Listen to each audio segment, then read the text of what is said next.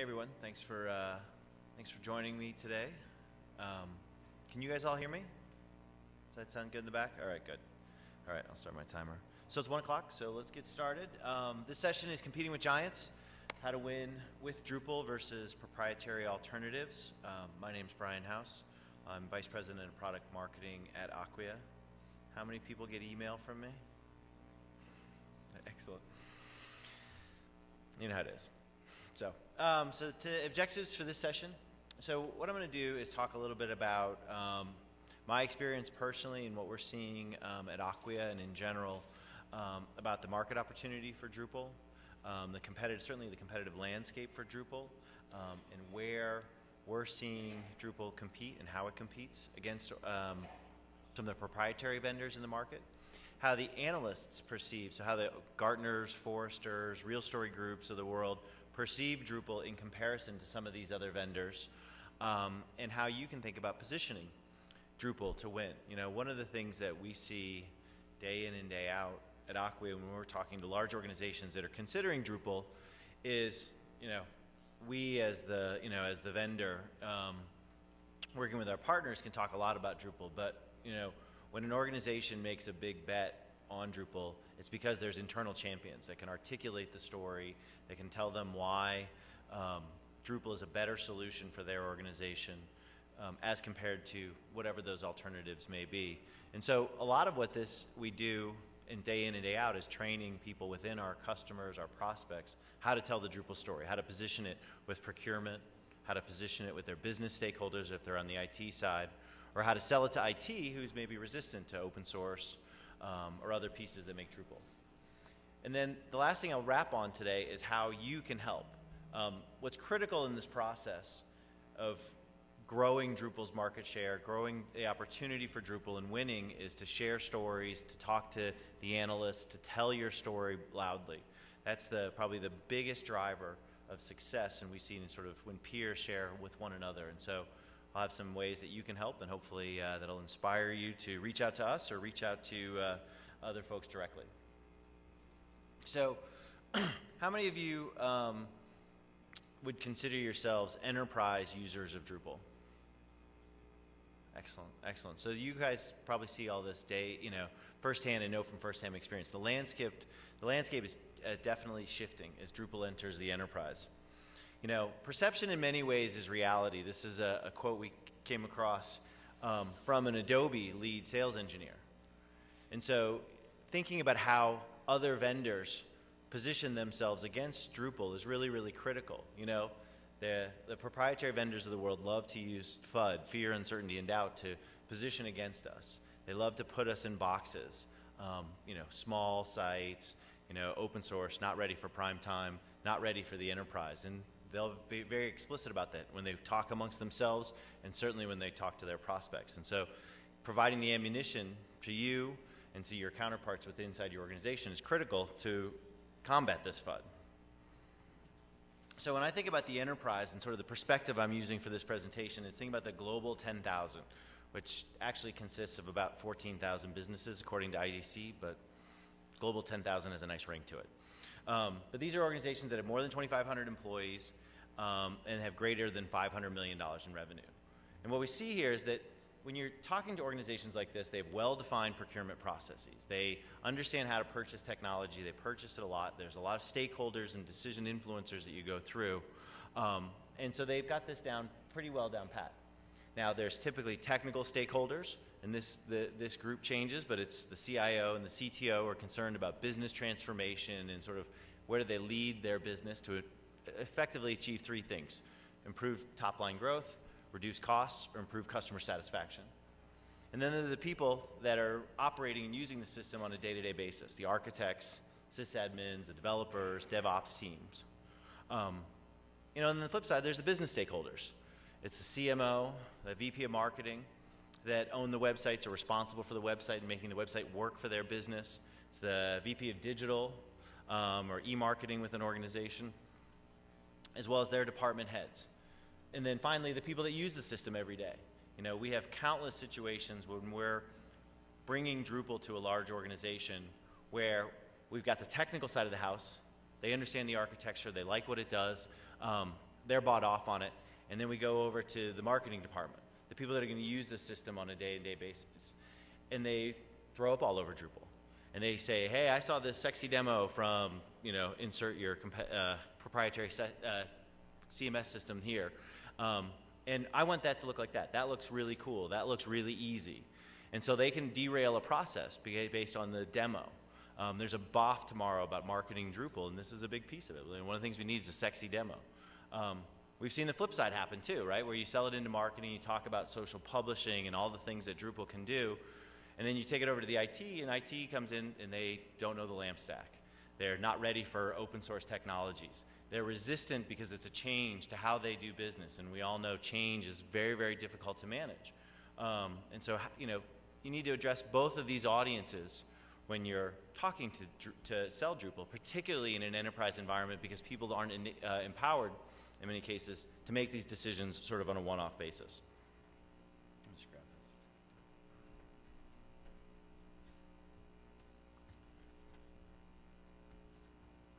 But regardless of the department, and who the stakeholders are at the table during this process, what we find is that what they're trying to accomplish, their objectives are oftentimes very, very much aligned. They want to publish and organize rich content. They want to do it quickly. They want to get more out of their site. They want to have more social experiences to their site. Increasingly, they want to have more mobile experiences and have multi-channel publishing to create these rich experiences and push them out to multiple devices. More and more, they have managed collections of sites. There's not one or 10 sites. How many people here have more than 10 Drupal sites that they manage in their organization? Thank you. My point exactly. This is becoming a real challenge. And there's great opportunities for Drupal, but this is what organizations are trying to do. And then they need help building communities to support ad hoc business activities. And so Drupal provides a nice flexible environment to do that. And so increasingly what we're seeing is how they're looking for solutions that bridge the gap between what marketing is trying to accomplish, creating great experiences, creating personalized experiences for visitors, managing digital assets and put their content to work, and then managing and measuring and tracking that with IT objectives, which is, manage costs, manage the infrastructure, create content distribution so that way you can sort of get a standardized platform and get some benefits of leverage and scale when this thing they build, so that way when you manage tens or hundreds of sites, you can do so cost effectively, and then be able to integrate that into your existing infrastructure. There's lots of data systems, lots of sources that you need to tie, SSO, security systems, certainly CRM and marketing automation systems are top of mind with everybody. So, the nice piece is that, how do you position Drupal to help bridge this gap rather than reinforce the differences between these two? And so when we talk to organizations, and I'll talk about some of this in some of the case studies at the end, many look like this. They've got lots of disconnected sites, and more likely, they have lots of disconnected sites and lots of different technologies powering their content on those sites. We talked to a large pharmaceutical company recently. They have 600 websites, and they estimated they had 60 CMSs that they were managing somewhere in the world. So internal teams, local teams, outside resources. I mean, this is incredible complexity for them as an organization. And what that translates into is costs and there slows down their delivery to their business. And they're not able to deliver consistent experiences to the business as a result, because they don't know who owns the technology. Do they have the resources in that area to serve that business needs?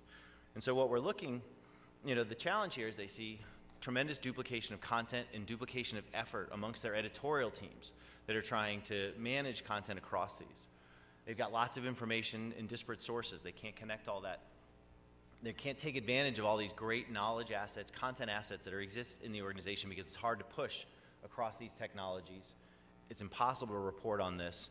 And what they find is, there's maybe areas where we're doing really, really well, but they can't make it scale. They can't replicate this. This is one of the things we're hearing over and over again, is I want to experiment in my organization. I want to apply agile methods to our web properties because I know I have a lot of them. I want to try things, test, iterate on it, and then when it works, then roll it out across the organization.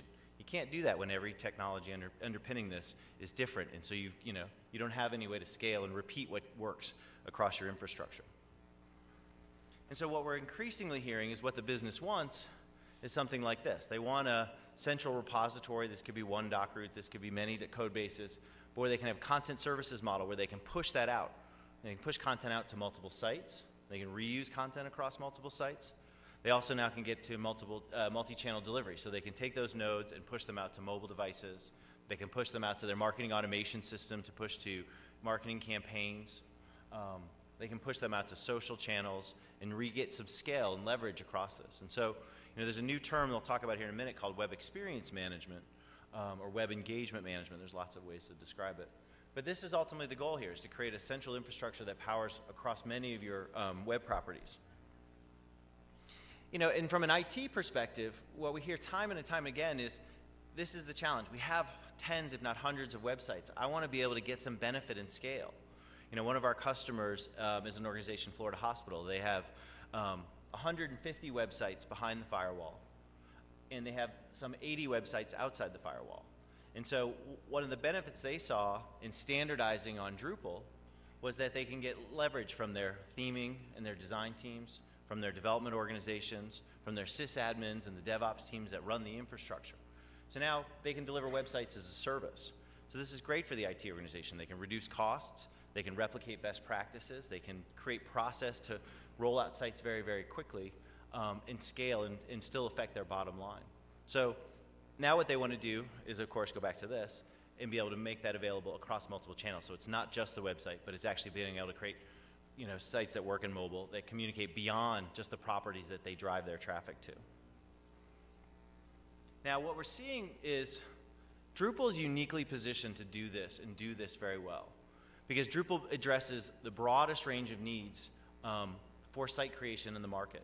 So this scale is the scale of the site, how much traffic, traffic does it get to the site, how does it peak on the vertical axis versus the complexity and longevity of the site. How many systems are you integrating it with? How much custom development work do you need to meet your goals? And there's lots of alternatives, and we'll talk about them, that can do the corporate site really well, or can do very, very sophisticated editorial publishing very well, and you can create very sophisticated workflows. But you know what? To build a marketing site in those, very, very difficult to do. And when you need a marketing site next week, it's impossible to do. And so that's when they go outside and they hire an agency to bring in an external technology. That's when they go and experiment with something sort of off the grid from IT or from sort of where the systems teams manage, because they can't get done either way. We have an organization that we talked to. They needed mobile sites for some of their business stakeholders for promotional campaigns. And their core system was an Oracle FatWire system. And so the business come in and said, hey, I need a mobile site for this promotional campaign, but we're running it in 2 weeks. Can you do it? And you're like, well, to do a mobile site in a FatWire is going to take us 2 months. Can you wait 2 months? Can you hold your campaign? Well, of course not. They can't hold their campaign. So then this is one of the ways that Drupal enters the organization. They're like, well, we can do it in Drupal in 2 weeks. How about you? Do you have any problem if we do it in Drupal? No, we don't have a problem with that. Guess what? Now they've got a Drupal site. And they've got a mobile site. And like, hey, that's really great, because we have 3 more of those. Can you do that again? And you can start to build that repeatable scale. And so, that's one of the things that Drupal is really, really well suited for. And the organizations that are open-minded about how they approach their web technologies and are embracing open source, that's what the things that they see. This agility and time to market becomes critical, but they're not sacrificing the web application framework to do the larger sites. They know that they can still address some of their more complex requirements with this. And so for many, it's not simply a choice between open source options. This is a map I like to show from the Real Story Group. This is one of the analyst firms that covers the market. We're in a pretty complicated space, as it turns out. There's a lot of vendors in the content management space in one form or another. And so, Drupal's down here at the bottom, in the bottom right, left-hand corner.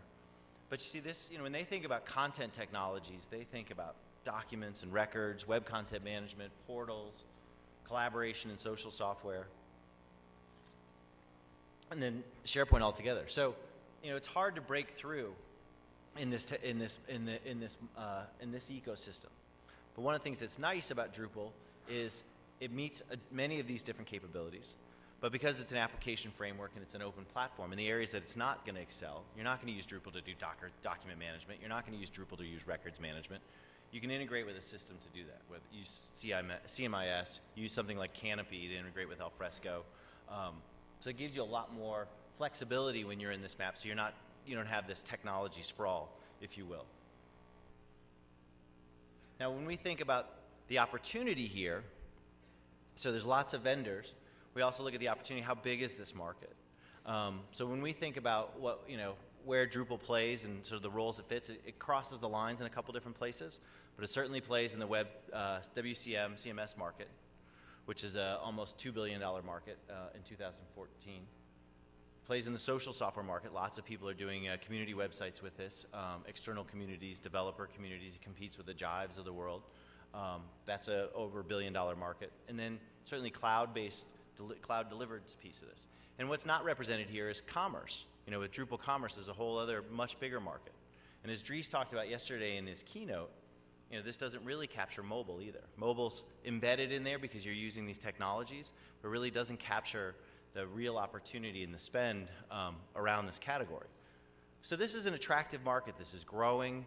This is the web content's the fastest growing portion of the overall content technologies market. And so it attracts attention. So when I mentioned before that the landscape is changing fast, and open source really isn't the only option anymore. Open source, we talked in Dries' keynote video, we heard from people like the CTO of Maxim magazine and others that open source has reached parity, if not surpassing some of the proprietary technologies from a functional perspective. But at the same time, all these organizations are seeing the opportunity here, and they're seeing the innovation and the pace of change that's happening in Drupal, with WordPress, and with the open source market, and they're coming in and they're making acquisitions to go here. So Adobe's purchased in the last few years a Day Software, traditional web content management company, Omniture. They've purchased PhoneGap and a bunch of other small things. They've created a product suite, CQ5, and they've actually moved it out of Adobe over into the Omniture group.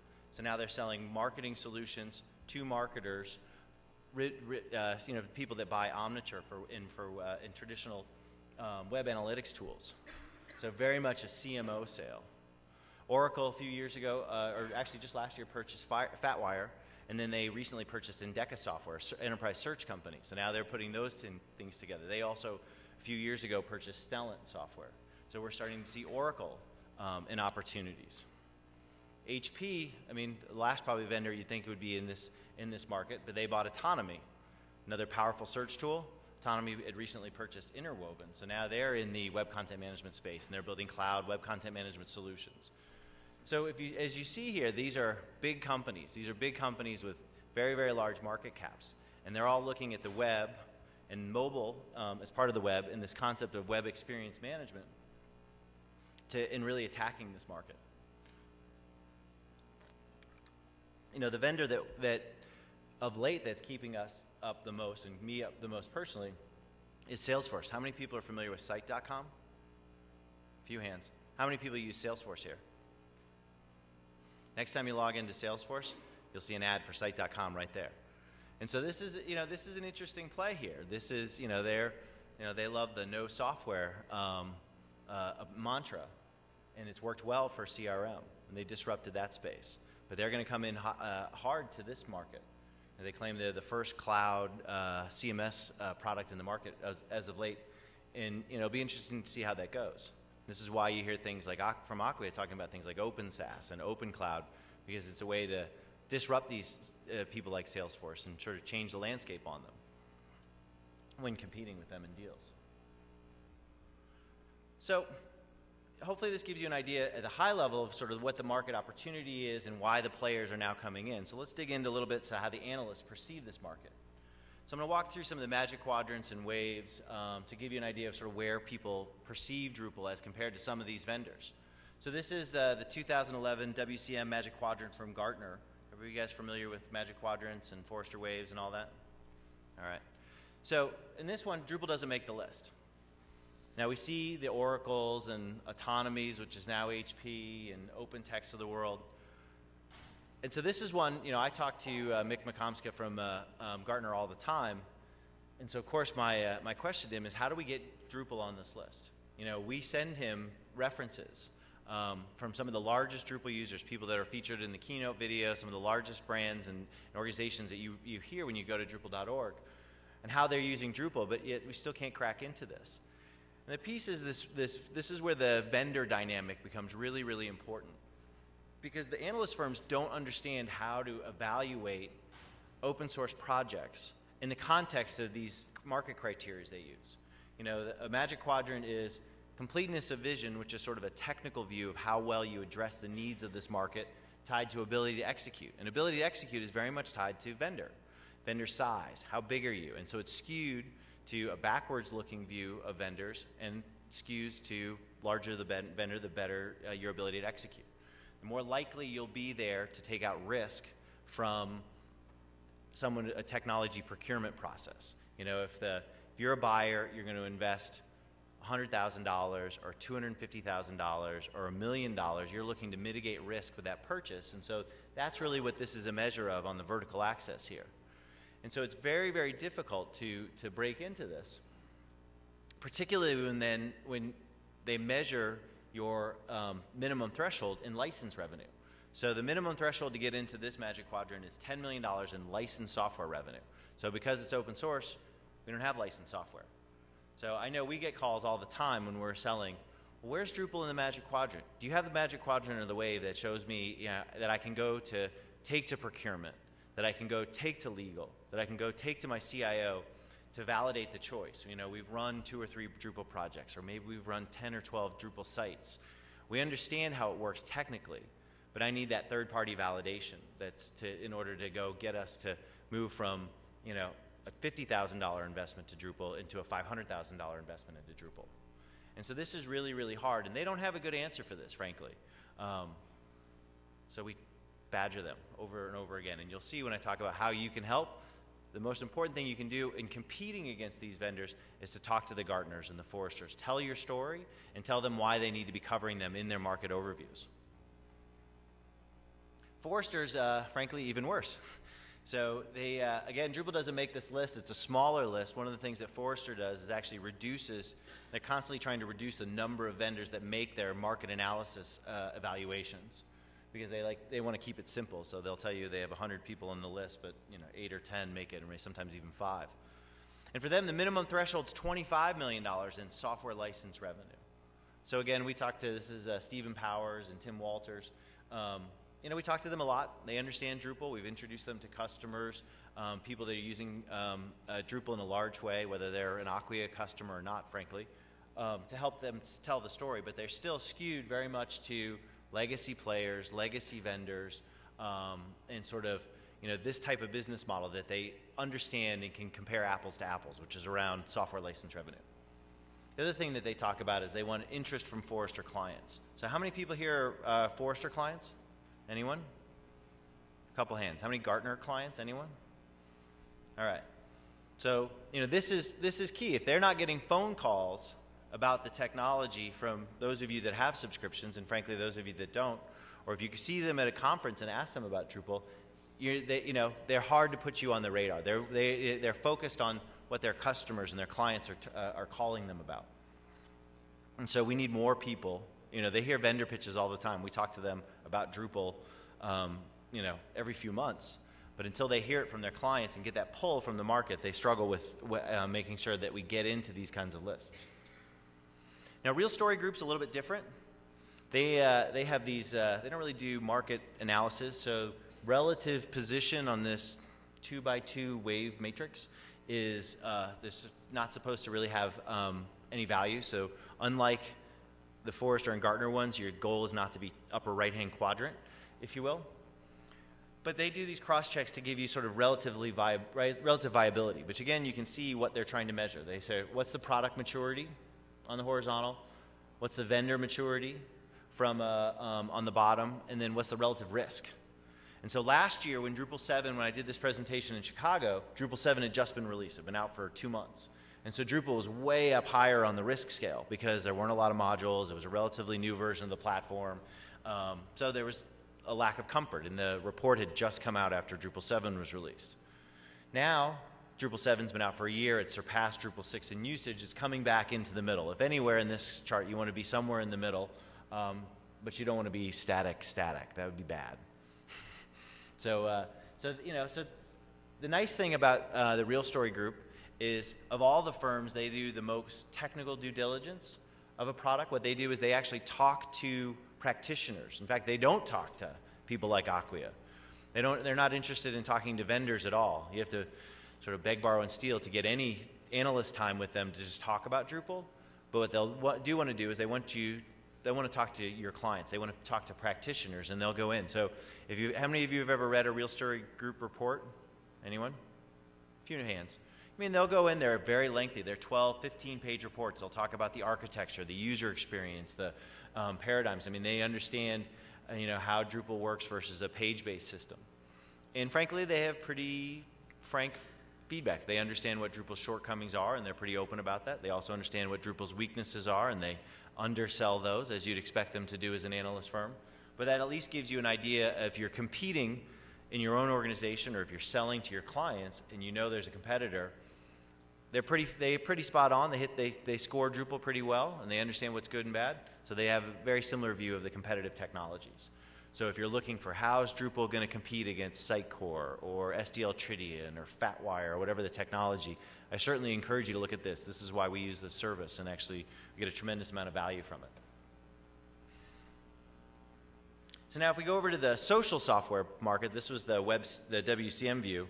We see something a little bit different. We see a little bit more sort of forward thinking, at least from Gartner. So this is the social software in the workplace. So this is specific for social and community applications behind the firewall within an organization. So again, now the criteria here has lowered. It's decreased in terms of the amount of revenue, although the requirements for the number of active users and the number of organizations with large-scale active users is pretty large. Actually finding 4 organizations with 5,000 person intranets that are all active users for Drupal is not the easiest thing in the world. How many people have intranets that big on Drupal or bigger? Nobody. One person. I see one hand in the room. So we'll need to talk after the session. No, I'm just kidding. So this is a challenge. But the good news is there's a guy, Nikos Drakos, who's in Portugal, and Jeffrey Mann, who's in the Netherlands, are the 2 analysts that run they understand Drupal. They see the value in the platform, and they're bullish on it. So they position Drupal as visionary here. Now you'll notice they say Drupal/Acquia, and this goes back to the vendor issue. They don't understand open source projects. They don't understand how it fits in their construct. So they're looking for a vendor. And so that combination is what they end up putting in this report. And so when I fill, there's these long questionnaires, like an RFP, it's got 500 questions. They're sort of ridiculous. But when I do that for these, I tell them what we're evaluating is Drupal the project. It doesn't have anything to do with Acquia. When there's company questions, I fill it from an Acquia perspective because we can fill the role of the vendor in their mindset. And then they insist on putting that in there even though we ask them not to. Because frankly, it doesn't work well. We want you, regardless of whether you're using Acquia as any of our products, we want you to be able to use this report. And again, provide it to procurement, provide it to the people in your organization to build the business case for Drupal. And if that having Acquia in this threatens that, then then we haven't achieved our objective. So we continue to push on them. Now, for externally facing software, this is social software. These are external communities, developer communities, customer support communities like the Symantec has built.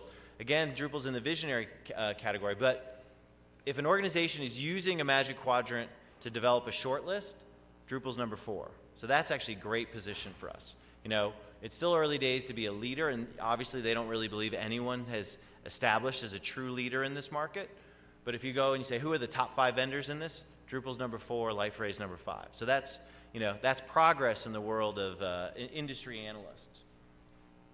Again, every year they increase the number of seats and users, although now they're starting to adjust their criteria here, explicit to open source. But these are some of the thresholds and criteria by which they evaluate different projects. You'll notice that Microsoft and IBM on the internal behind the firewall were leaders far and away. This is SharePoint and the Lotus products. Now you go to external, they're barely, they're laggards and they're falling behind because they know people don't use those for external facing things. So tremendous opportunity here. Forrester, again, same thing as they did before. They're trying to reduce the number of vendors out there. This is a little bit old. This is from 2010. They haven't updated this report. But, you see the criteria. So, again, we talk to them. We tell them all about Drupal for external use, and they get it. But, it's hard to make the vendors make the waves. So that it's all about the questions for them and increasing their visibility of who's using this in large-scale deployments. So when we talk to the analysts and when they write reports and they cover this market, how do they see Drupal?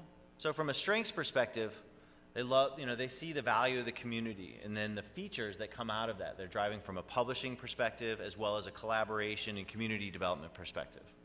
And they understand this concept, this meme that we created right when I first joined Acquia, social publishing, actually resonates with them. And so when we talk to them about how do we position Drupal in a particular opportunity, whether it's against Oracle or whether it's against Adobe, they always come back to the native social capabilities. That's the thing that Drupal has above all else that differentiates itself against those in that market.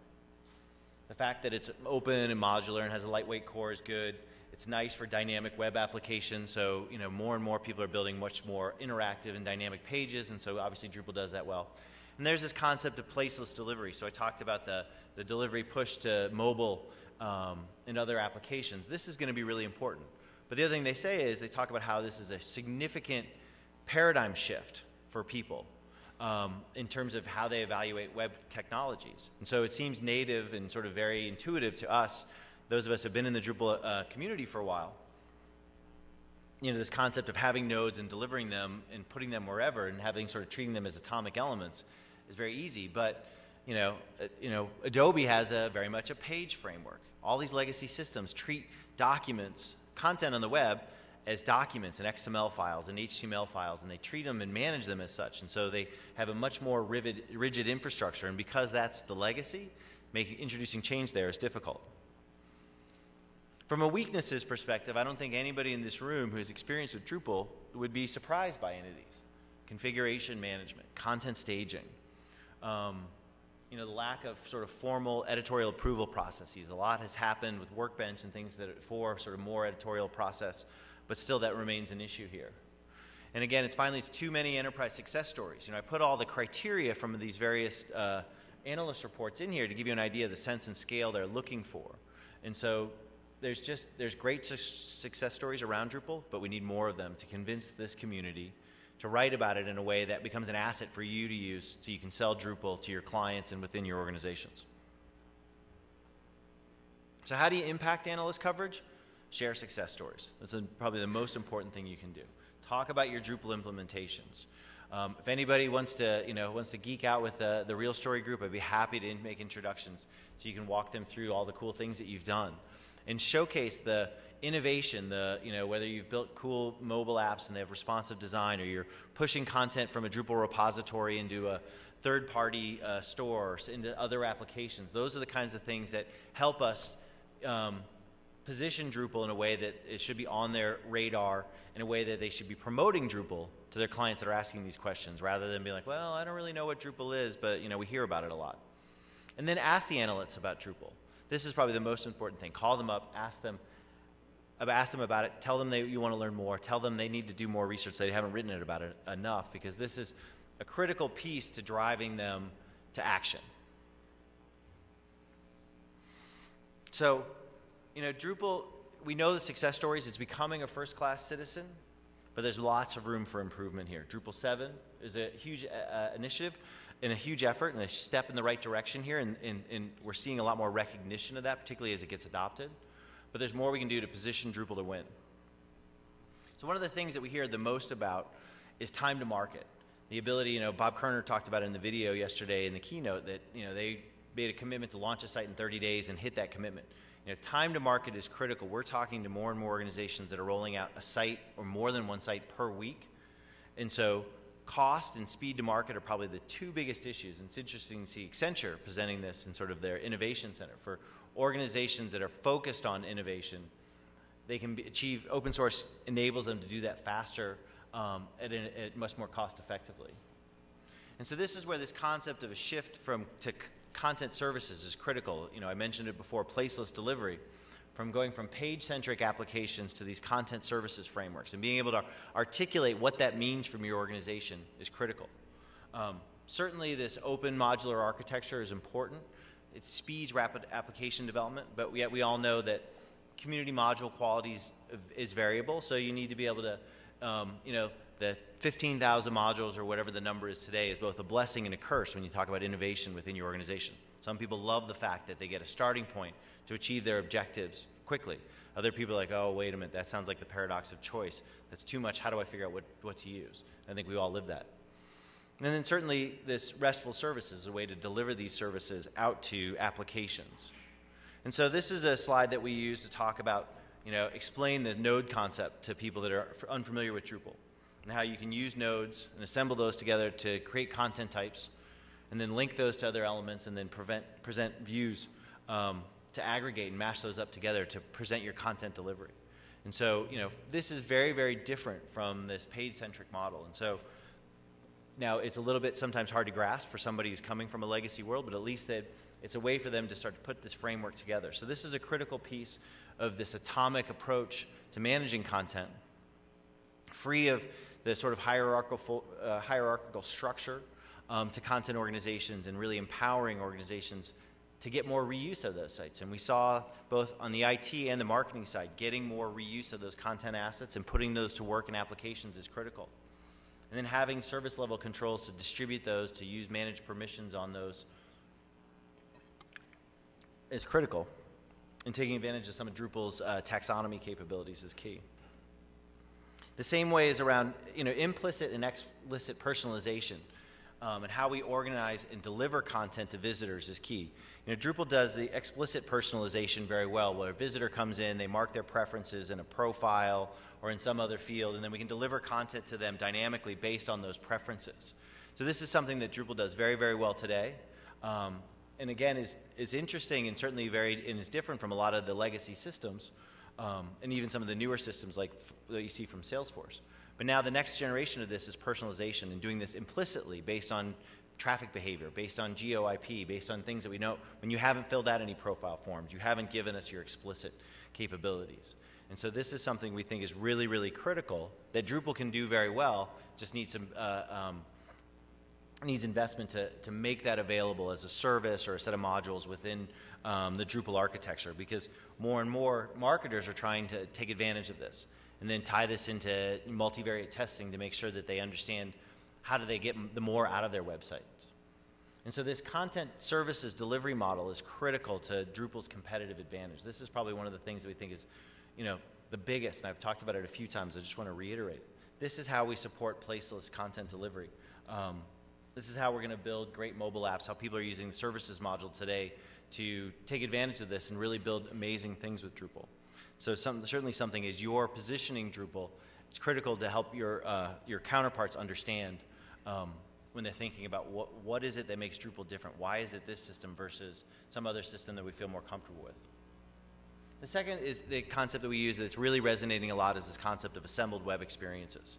This ability to rapidly assemble websites very, very quickly from existing building blocks. It's the Lego analogy. We've moved it to a car analogy because Lego said we can't use Legos in our slides anymore. But this is nice. And actually what we're talking to organizations, so now it's, when we think of solution distributions, we don't think of just Open Publish or Commons or Open Public.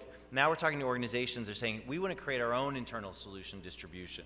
And so when we're rolling out sites, because we need to roll out 100 sites through our consumer products division, or we need to roll out sites for all of our television shows at a major network, we want to create a solution distribution that allows us to do that internally. And so Drupal is uniquely able to allow you to do this very, very quickly, and then roll out sites quickly. One of the stories I like to tell with this is the New York Stock Exchange has, they have a number of teams that build websites, design, they have a product team that works with the business, and then they have development. And they've created sort of a approved list of modules, if you will, to such an extent that now their products teams can configure modules. They've gone through a vetting process internally, can put a design in there and deliver it to the business without ever having any development work done at all. They don't write any custom code. It's just configuration and assembly of those modules. So if their key business criteria is to deploy sites faster, this speeds that time to market for them directly, dramatically. And so this is an important piece of their story. And so this is another area when we talk to someone who's not unfamiliar with Drupal, how This is something that starts to make sense, particularly with their IT teams who are struggling to deploy sites quickly. And then finally, I talked about content-rich web experiences. This is the whole concept of social publishing and this meme we created, where on the right side of the equation, those are where we put the traditional content management vendors, the FatWires and Adobes and CQ5s and Sitecores and Tridians of the world. On the left side here is the social publishing, or the social side. This is where the Jives and Mzingas are, the Intelligence and Lithiums are. And Drupal is unique in its ability to address all of these market needs in a single platform. And that's really, really critical. You know, for the organization that has 600 websites and 60 CMSs, having to come in and do, you know, get point solutions just to address a particular need only adds complexity to their problem. It doesn't help them simplify. So for, you know, as they think about standards, the more they can do from a single platform, the better. And so this is really resonating. You know, when we initially drew this picture and started to think about how to position Drupal, the other circle we had on here was application framework and talked to the ability to build custom apps. We ended up not using it because it complicates the picture, but that's sort of the unspoken piece here, is you get content, you get community, and you get a really powerful web app framework as part of that as well. You know, and then we all know that the Drupal community is large, it's very active, there's lots of people contributing code, but what this raises is it raises questions within these organizations on how does open source development really work? You know, certainly people always ask, and the other vendors that when you're selling against them, Drupal against whatever solution it is, these are the questions that they put in their champions' minds to ask, to raise FUD around them. Who owns the code? You know, we all know the answer to that, but how do I know it'll be updated, and how do I know that process will be updated? What does that look like if I invest in a particular set of functionality? You know, what does that mean for major upgrades as well as for minor upgrades? And who pays for the development of new features? You know, this is one we had an interesting sales cycle where we spent a lot of time on these last three questions. You know, who pays for the development? Do I have to contribute custom code back if we write a module that meets our needs? If, you know, do I have to commit it back? And then what's the benefit for that? And so we spent a lot of time walking them through this process that, you know, who pays for development and new features in an open source world, frankly, is no different than who pays for it in a proprietary world. It's just how you pay is different. You pay for it when you're buying from Oracle by paying for licenses, or buying from Sitecore by buying licenses for that software. You know, in our world, you pay for it by buying, you know, paying for the development of those custom modules or features. Now, the difference here, and the reason this model works better, is if you can contribute that back, more people will use it. So you don't have to bear the sole cost of that custom development work. You don't have to carry that alone. You know, if you're building some great new capability, whether it's an integration with a marketing automation system, it's an integration with a digital asset management system, or some new capability on your site, if that has legs, other people can use that and benefit, then by contributing back, they can contribute code to it. So now you've shared the burden of maintaining that code with one other firm, 5 other firms, 10 other firms, or hundreds of other firms. And so, you know, having examples of this ready, whether it's, you know, Views that was developed by Sony Music, or some of the other modules that are popular in the Drupal world, and how they were started and how they've evolved over time by being contributed back to the community, is critical in helping them understand that, frankly, it's not a lot different than what it is in the proprietary world. You know, I worked at a company, Documentum, that had a web content management project, and we were selling it when we had half an engineer. So, you know, when every new feature that we wanted and we sold in a project was based on our ability to close that deal for license revenue, you know, because otherwise we couldn't fund the engineering. I mean, is that really that much different than what we're talking about here? But now, instead of, you know, making that a opaque process for the buyer who's buying that software, now it's a very explicit process. If you pay for it, you can contribute it back, and you get the benefits of that in these ways. And you need to tell your story on why it's important for your organization and how others can use it, so you can foster collaboration and contribution in that module. So that's a really important piece, but it still happens almost every time we talk to a large enterprise, particularly ones that are unfamiliar or new to open source. So quickly, I was just going to talk through a couple case studies before we open up for questions. So I talked about the New York Stock Exchange. They have 60 websites. You know, the interesting thing about the stock exchange is they were in a 2-year project with a proprietary system. They spent more than 8 figures on that system, and they ended up killing it because they had sort of a waterfall approach And it was by the time they got to the end of that 2-year project, all the requirements from the business had changed. And so they ended up killing that project and shifted to Drupal because they needed to focus on more agility and time to market, as I mentioned. And because it was open, it had a thriving community, they could evaluate it from a security perspective. Security was obviously very important for them. And then also the participation in the community. And so they made Bob Kerner, who's the chief digital officer there, talks about how they made a bet to deploy their first site in 30 days. This is the site, and they hit their target. Now they can't just deploy sites fast enough. In fact, he tells stories now where there was a situation once where they delivered a site like a day or 2 days early to the business. And the business says, no, you can't have it back. Don't shut it off. We'll get all the content in. We'll be done in 2 hours. Because there's so much pent-up demand within this organization for new sites and these new capabilities that Drupal brings to them.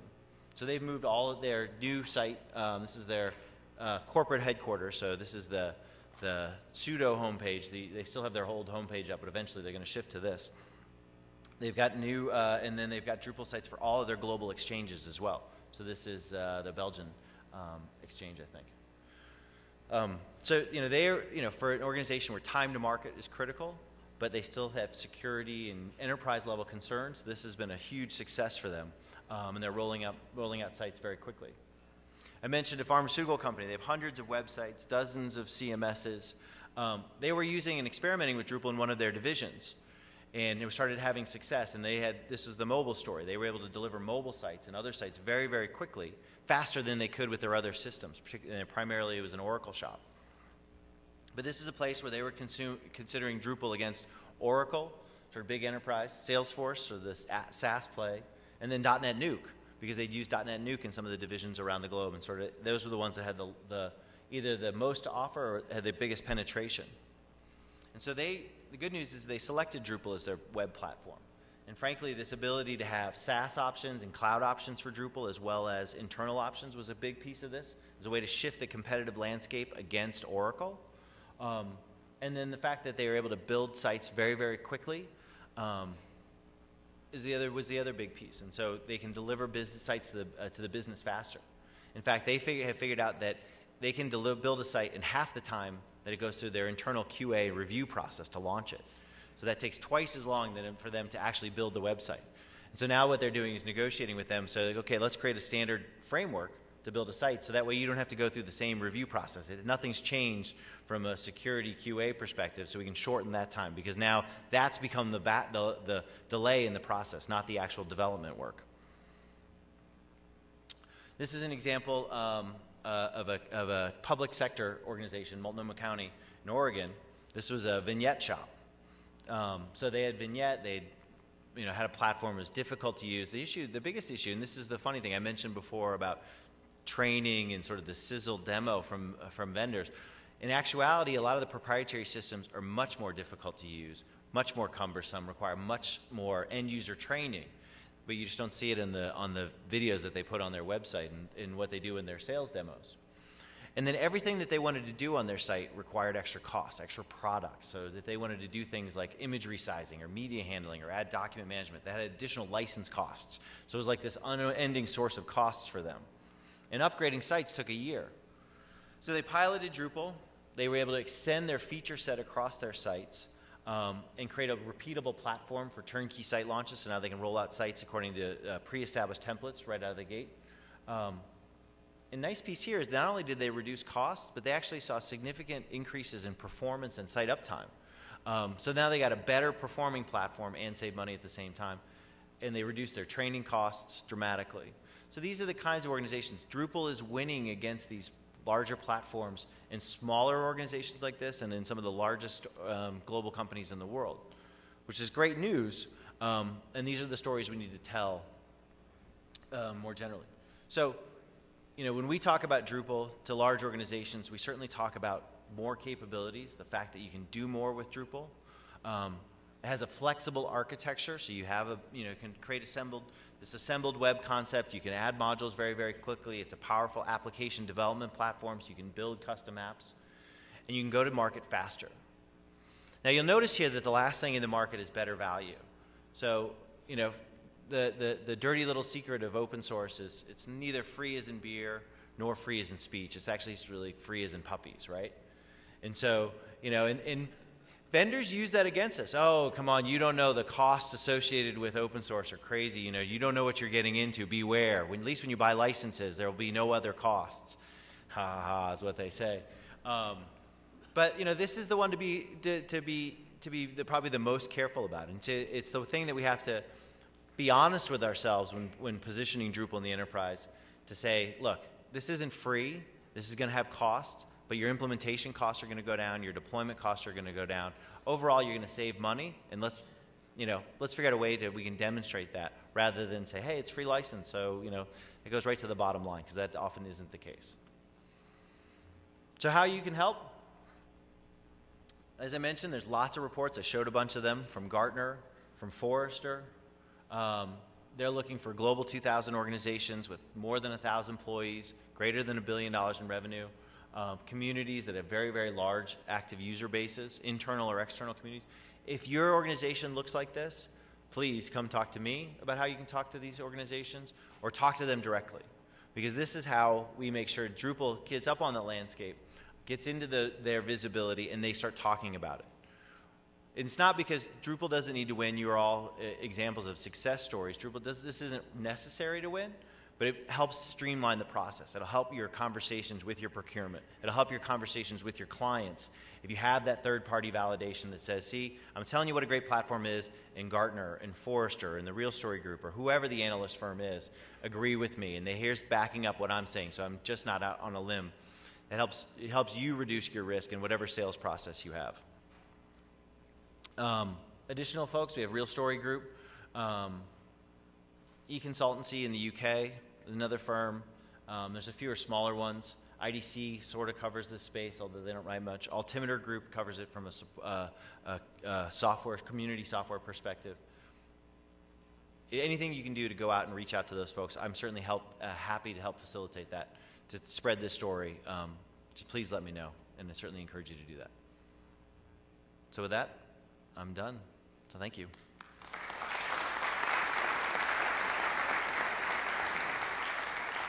So I'm happy to take any questions. There's a mic, so ask him at the mic.